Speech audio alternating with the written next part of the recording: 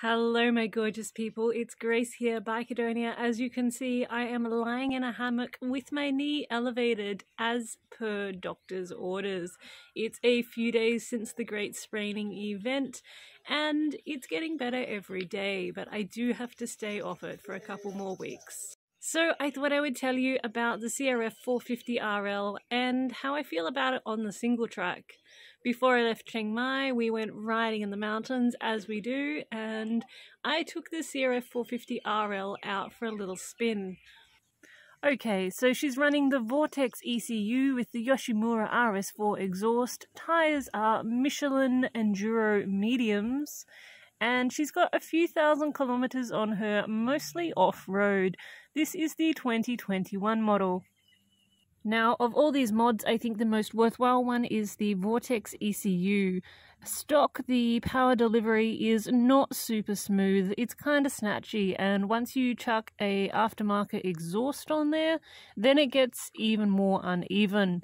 So the Vortex ECU gives you apparently some more horsepower, but what you really notice is that it smooths out that power delivery. You have buckets of power, but it becomes usable. So I'm a big fan of the Vortex ECU.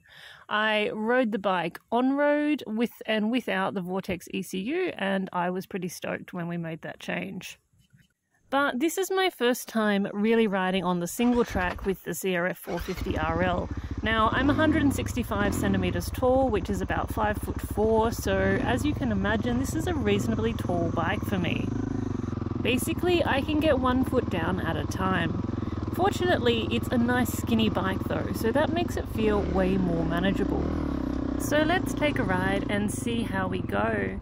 This is in the mountains near Chiang Mai. As you can see, it's single track, but there's nothing difficult about it as long as you don't fall off the edge.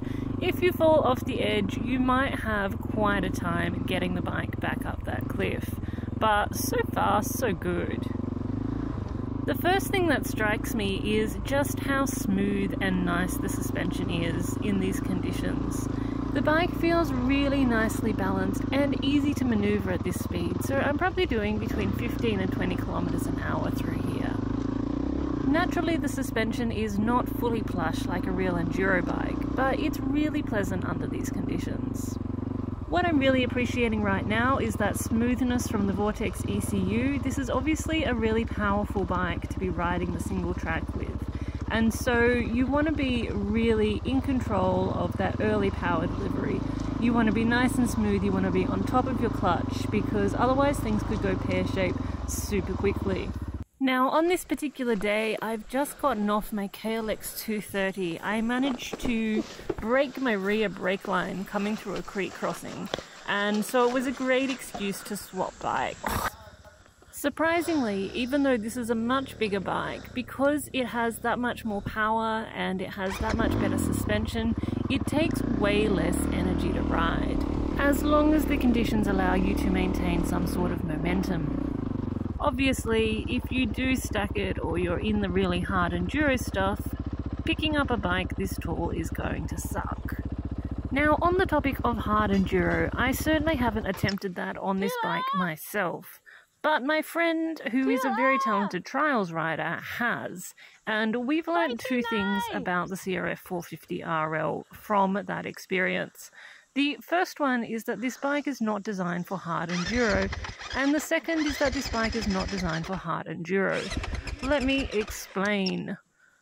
The first problem you're going to find when you're in those really technical sections, when you're really going really slowly through those obstacles, you're using pivot turns, you're using really fine clutch control, is that your bike is going to boil.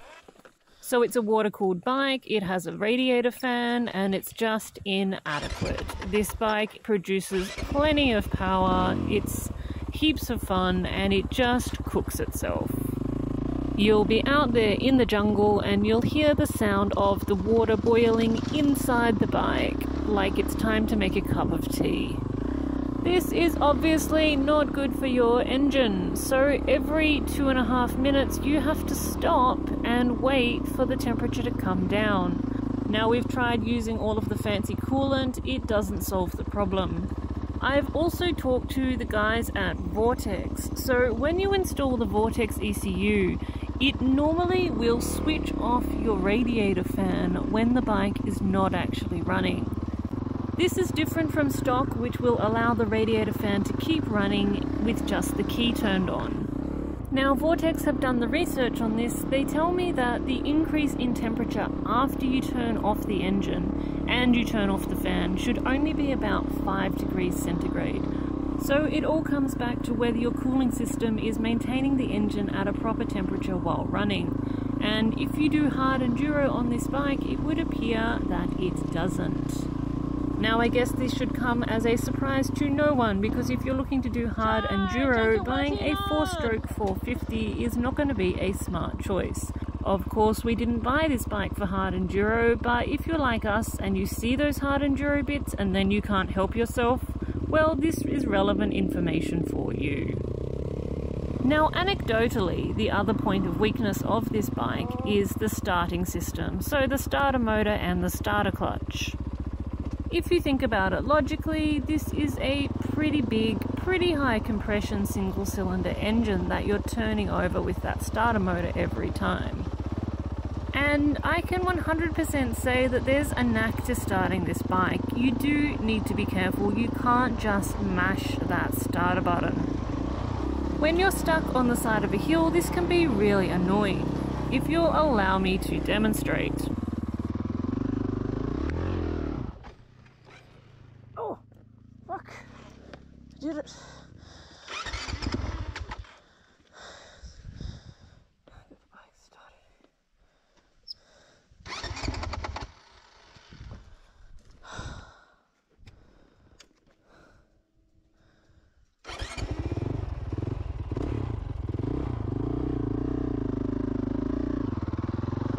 Oh, and did I mention that this bike doesn't need a lot of encouragement to wheelie?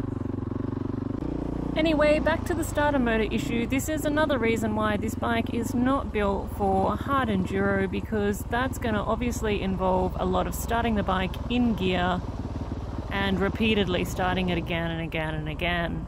So this bike is way more suited to the more open trails, as you'd guess with a 4-stroke 450. Do as I say and not as I do. The reason I can tell you about this bike in hard enduro conditions is because that's what we keep doing to it. It seems that we can't help ourselves. So here is the crux of the issue. It's a big, tall, heavy bike, and if you want to do hard enduro stuff with it, you're going to have to rely on your clutch control really, really heavily. You're going to need to get out some of that trial-style clutch technique.